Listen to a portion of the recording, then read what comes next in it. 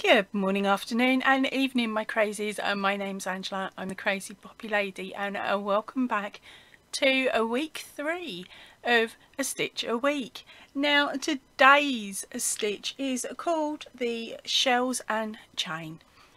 Okay, it's a take on what we were doing last week with our shells, but we're just stepping it up a little bit here by adding in their chains. So what are you going to need to know for this pattern? You are going to need to know how to chain, how to do a double crochet, and how to do a single crochet. And the same as last week, all information on those stitches are at the top here. So click through to those if you don't know how to do them. Right, so now let's grab your yarn and grab your hook and let's get going.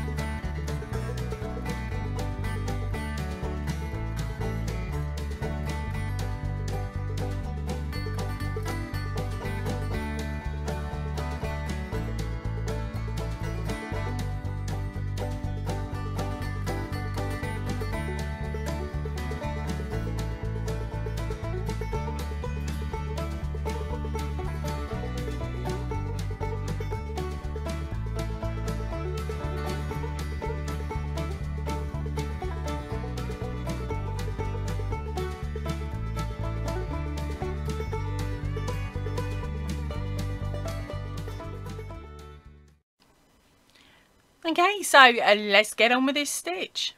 Right, so we are going to place a slip knot on our hook and we will be chaining up 20.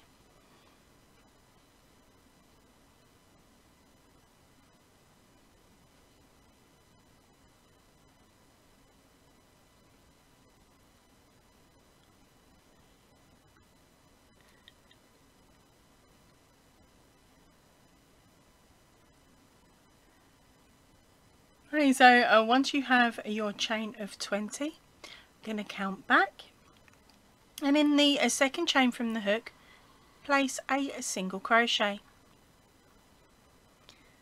Now skip 2, and into that third stitch we are going to place a double crochet, and chain 1, double crochet,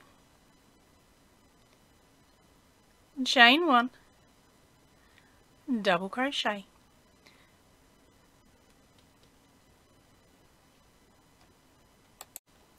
So in total you will have 3 double crochets separated by a chain. Once you've done that, we will move on to the next stitch, which is skip 2 and pop a single crochet into the third stitch, and that is our repeat all the way along.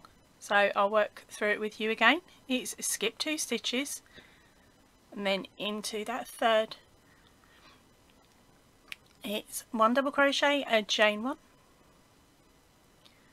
another double crochet, so that's 2, and chain 1, and then 3, no chaining at the end of the third.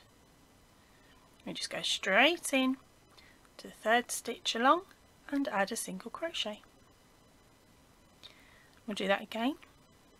Skip 2 and double crochet, chain 1, double crochet, that's number 2, chain 1, double crochet,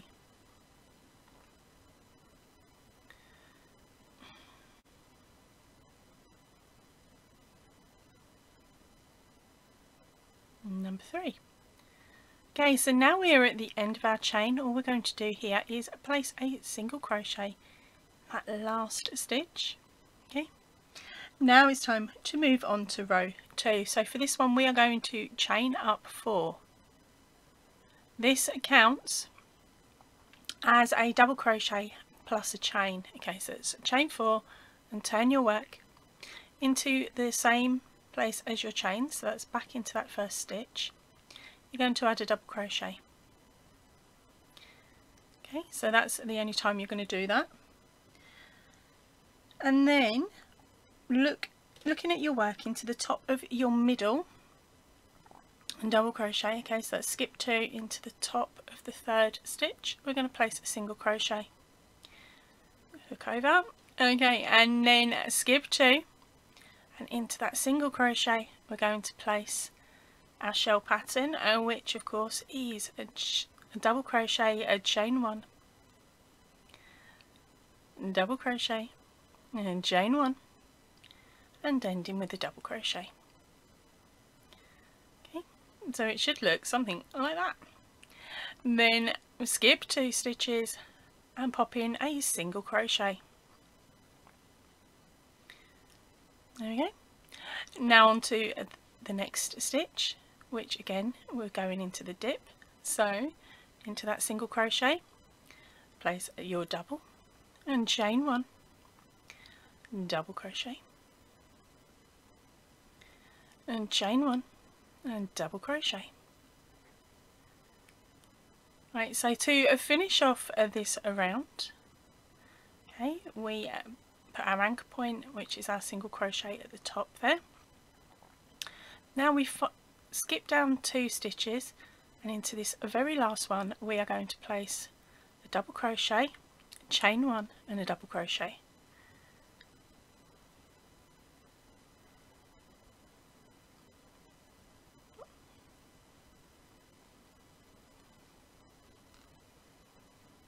Okay, so then, and that means that both sides should look pretty similar. Now on to row number 4. Right, so and now we're on to row 3. For row 3 you chain 1 and turn your work. Place a single crochet into the top of your chain. Okay, and then onto your skip 2. And then we do our shell pattern. So of course our shell pattern is the double crochet, chain 1, double crochet, chain 1, and end with double crochet. Okay, then of course the pattern is exactly the same as the row below. The only differences are on the edges. Okay, so into the top of the middle chain there, we pop a stitch or a single crochet. Now we're going back down to our single crochet here, which is a skip 2, and into the 3rd one place your shell, single crochet, a double crochet, chain 1 and double crochet, and chain 1, and double crochet. Now we're going to skip 2 into the 3rd, single crochet, skip 2 into the 3rd, is your shell,